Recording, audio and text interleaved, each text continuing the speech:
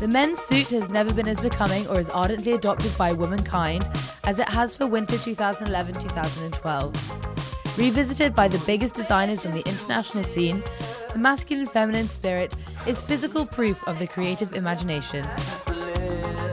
At Chanel,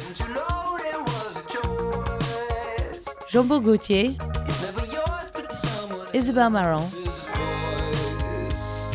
jackets with or without sleeves, worn directly over skin or a white shirt, seen on the white, rounded collars like it's Celine, and more sophisticated for an evening version.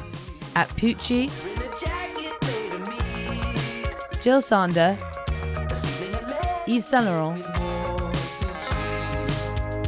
Stella McCartney,